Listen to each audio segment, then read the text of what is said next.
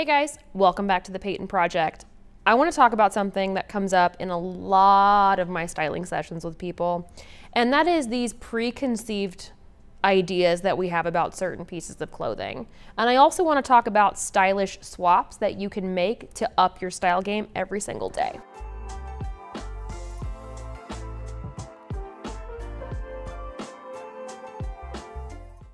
So I notice when I do these sessions with people, because I work with people virtually on Zoom and in person all the time, people are really skeptical when it comes to making alterations to their very casual clothes. Americans in general, super cash, but what that is doing is it's kind of like we end up living in leggings and hoodies and then kind of playing cosplay adults when it comes time to actually have to put on clothes.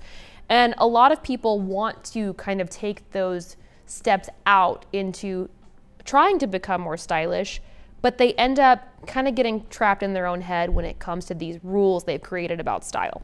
So when I'm talking to somebody and I say, hey, here's a really nice stylish swap, instead of doing a hoodie and leggings and a flip-flop, you can put on the same amount of things, but you can do a t-shirt and a blazer, or you could do a loafer in place of your flip-flop, or you could even do a really cute ankle boot. And people get in their heads, they go, I don't want to wear a blazer. That's so corporate.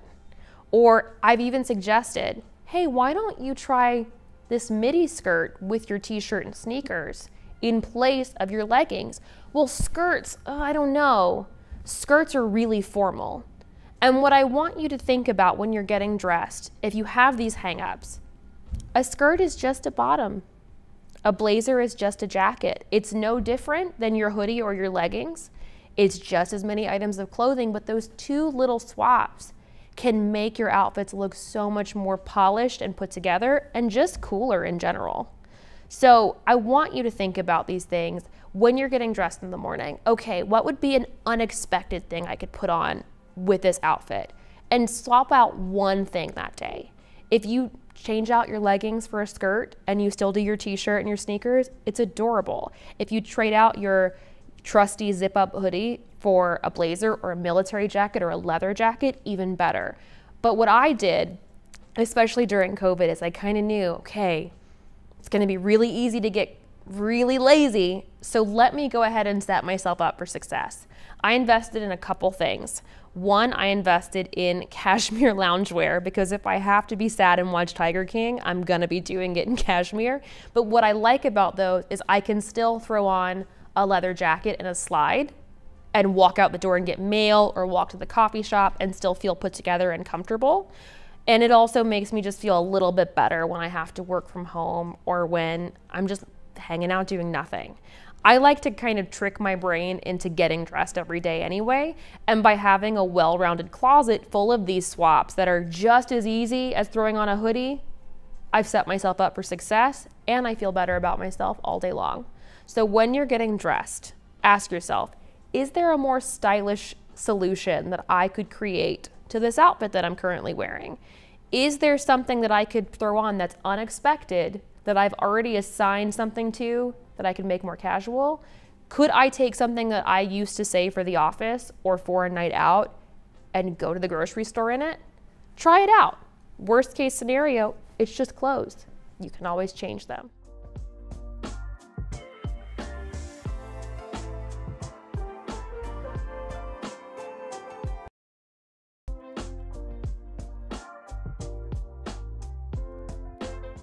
Hey guys, welcome back to the Payton Project. On this week's episode, we are talking to my friend Alice Tench about her new book, Eating Again. Alice is an incredible writer, a host of a wonderful cooking show called Instagram to Table, and she just so happens to be married to an actual rock star. So on this episode, we're going to be talking about fashion, about recovery, style, and her new book.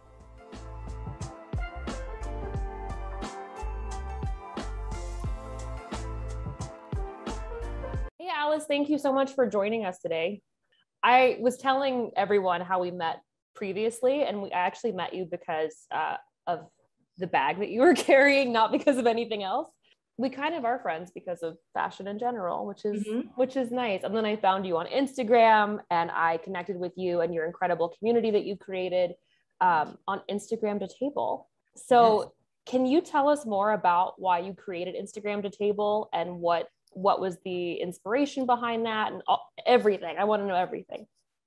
So I remember that I had received yet another rejection. And I remember I was heartbroken. And I thought, that's it. I'm not going to try this anymore. It's too painful. I know that it's part of the game. The rejection, as we know, is part of the game.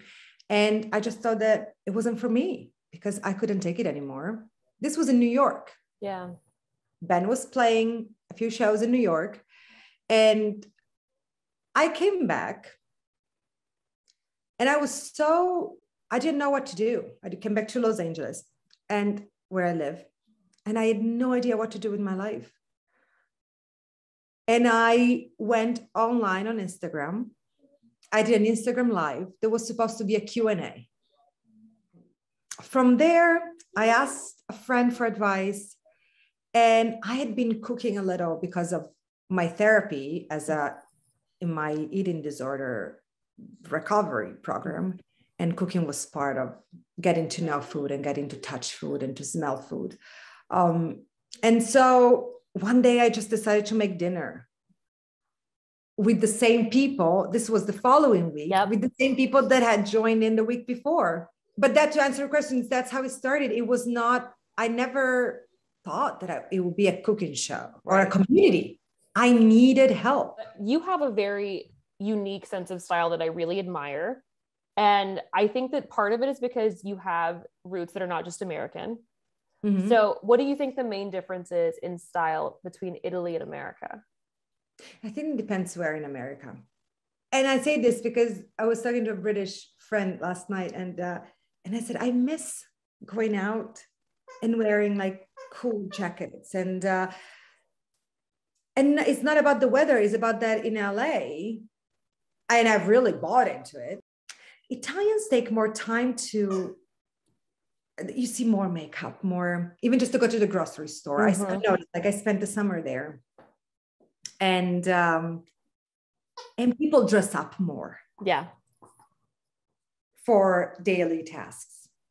I try to bring that style a little bit here in my daily activities because I like it, because it feels like there's an effort. I feel like it feels like a little edgy and chic. I'm in actually the very confusing time of my life when it comes to fashion, because I think that I'm in a confusing time of my life in general. I am. Yeah. And I'm about to turn 40 and I have a little bit of an identity crisis where I don't know who I want to be. I don't know who, and I think that the style, the way you dress tells a lot about who you are. So I go through these stages of, I just want to throw every color away from my closet because I'm not color. And I just had a phase during the summer where it was all color. Mm-hmm. And so I really don't know who I want to be. And so I'm not really buying a lot of stuff because I don't know. You had a goth phase too. And I love your throwback goth pictures. I think it never goes away. Over that. It's never just a phase. No, I don't know.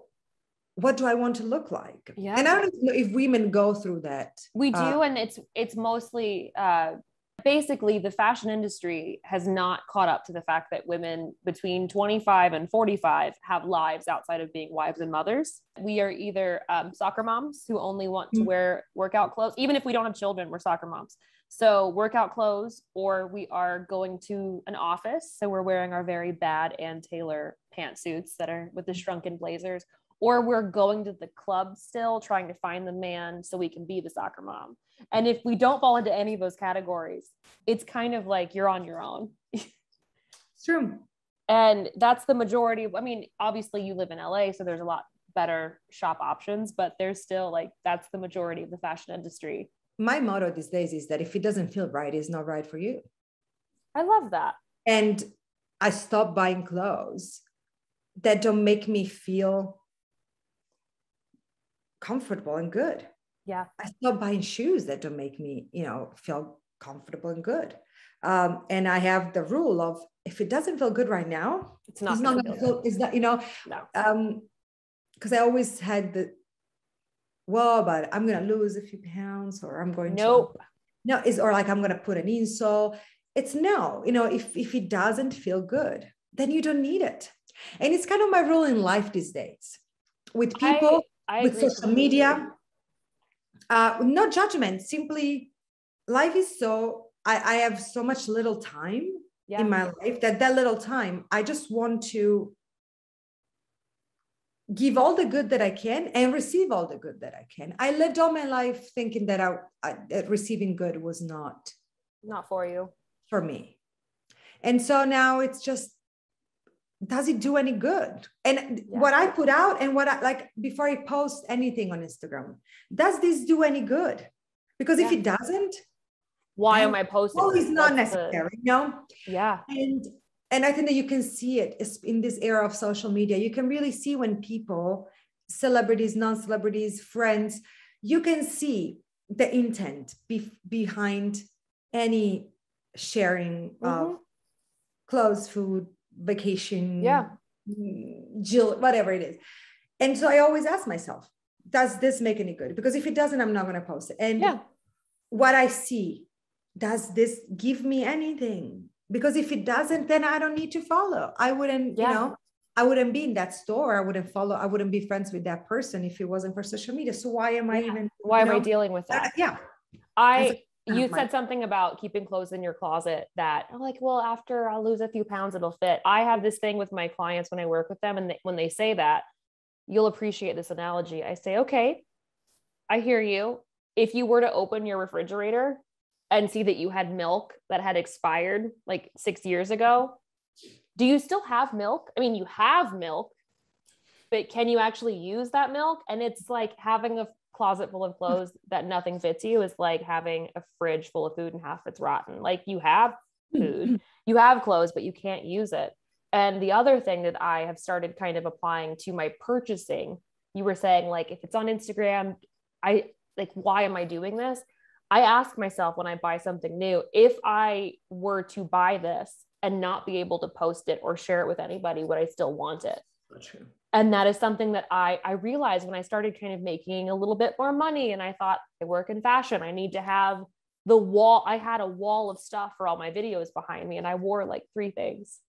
Like, what am I doing this for? Well, who am I trying to impress? I don't actually like half this stuff. It's so true. I own a pair of Louboutins and I will never wear them. Like, why do I have this? Because I thought that I needed that. So I don't come from money. I come from very simple. My parents were not rich at all, are not rich at all. Money happened to me. And I felt very guilty for how it happened to me. Because I felt like I did not make my own. And for a long time, I felt like every time that I went to Beverly Hills,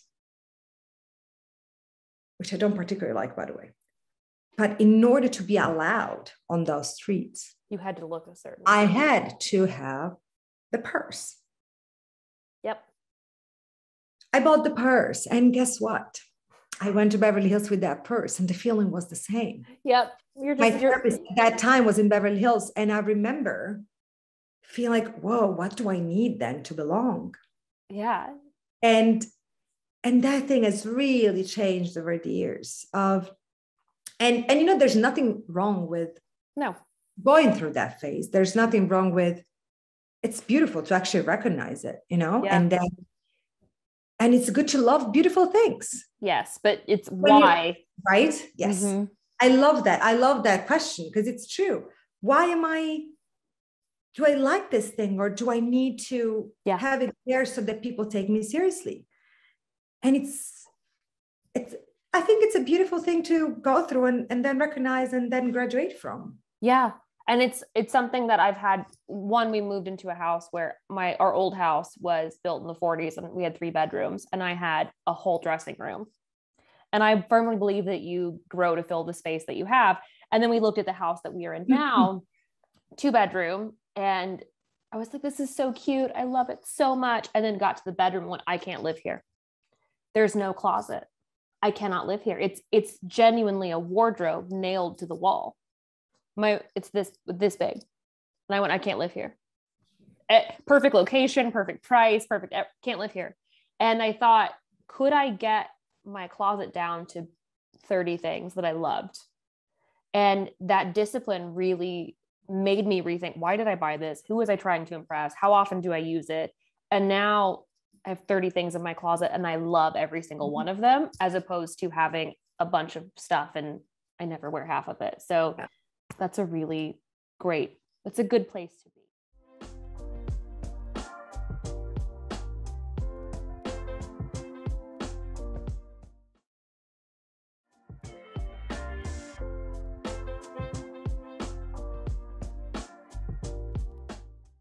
Hey guys, welcome back to the Payton Project. On this week's episode, we are talking to my friend Alice Tench about her new book, Eating Again. Alice is an incredible writer, a host of a wonderful cooking show called Instagram to Table, and she just so happens to be married to an actual rock star. So on this episode, we are going to be talking about fashion, about recovery, style, and her new book. So the social media world led you to a book. Yes. Tell us everything about the book, because I've never been excited for a cookbook until now.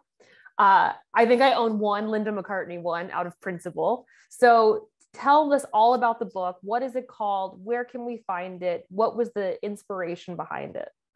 Tell us everything. The book that I'm very proud of. I have it here. Let's see. Casually. This is a new book. Oh, I'm so excited. I've never been excited for a cookbook. This is a first. First of all, just a very quick thing, how it was born, not as a cookbook. I found myself going on my blog to look for my recipes. and I thought, okay, I need to write them down because I can't go online every time. No. I don't remember how to make something. And so I started writing them down. And also I wanted Catherine to have them because what my grandmother left me was 30 years of diaries. I have 30 years of my grandmother's diaries that are thoroughly spoken about in this book. And I wanted Catherine to have something similar. Not really diaries, because I never had her discipline in writing. She wrote a diary entry every night for 30 years. Wow. Even when she was hospitalized and she had electroshock. Yeah. No matter what, she wrote something on her diary. And it was such a discipline. She would do it every night. And sometimes it was just very simple. Like the day was really, painful and disloyal. Yes. And I really always admired her discipline. I don't have that. So I wanted Catherine to have my recipes. So I started writing them down. And then I thought, well, I have all these essays that I have been writing and posting on my blog. I just had this idea, said there's a book here and there is, so I pitched it and I realized that this book was actually my journey of healing from eating disorders. And because it's the first time in my life when I can enjoy food, and it's because I'm making it and because I can do it. Naomi Rosenthal, she's the godmother of this book. This woman believed in me like few people did. And she is this very small indie book publisher in New York that wanted to publish my first novel that came out in 2012. Is out of print now for several reasons, but she loved my writing back then when it was much more raw and my English was not as it is now. And I decided to go with somebody else for the wrong reasons. But me and her, we remained friends. And so when I pitched her this book, she was so inspired and she put everything in it. And so I went with her, and it's a pleasure to work with her. I took all the photographs in this book with your phone, right? My iPhone, and my friend Erica Canales helped me with the styling. And these are photos. They're beautiful. iPhone that we took throughout the pandemic. And so it's a collection of recipes and essays, memories from my grandmother, recipes from the show, from the Instagram show, memories from my childhood. And there's no meat in here. It's not entirely vegan because when I did this, I wasn't 100% vegan like I am these days, but it's all vegetarian and it's all a journey into my childhood and into my American life. So it's a marriage of Italian and American, and it's a story of healing. It's a story of. I've had those cookies. Those cookies are really, really good, you guys. This is my story. This is my daughter's hand, grabbing one of my lemon crackers. And so, yeah, it's a journey of finding my way. I don't even want to call it a journey. It's called eating again, because it's finding my way back. Yeah. That's what everything has been. It's been a full circle moment trying to get back to who we're supposed to be. It's a hero's journey. It's I did the thing, and I came back with something to share. Yeah. And this is the result, and I'm very, very proud of it. Very happy. It comes out on February 8th. Yes. Everywhere book can be found. And hopefully we can see you on a book tour soon. I'm going to be on the East Coast at the end of February. Perfect. There will be more details soon, but yes, definitely. Okay. I have to ask you one final question that I ask everybody that comes on the show. You could trade closets with anybody in the world. Who would it be and why? You could copy and paste every single outfit. It would fit. You just get it right now. Who would it be? Isabelle Huppert. Ooh. I take there's a lot of inspiration that I draw from her in my own closet. There's an effort. That's who I want to be when I grow up physically. Like I want to age like she does. She aged beautifully, I think. And God, I chose a French woman, not an Italian one. Yes, definitely. I'll forgive you. It's I think that it very much defines my idea of fashion. I can see that. Thank you so much for being with us today. Thank you for spending some time and talking about the book. I cannot wait. I've never said this sentence before in my life. I cannot wait to get this cookbook. Never said that. I live on French fries and coffee, so I'm very excited. Thank you. Can I tell you how really I'm really honored that you asked me to be here, because I'm so happy and proud of you for this show that you're doing. And it's a real honor to be here, and to be your friend. I really learn a lot from you. It's been a gift of social media and Stella McCartney, I guess. So thank you so much. Maybe she should sponsor this episode. Well, thanks so much, Alice. And I will talk to you soon, I'm very sure.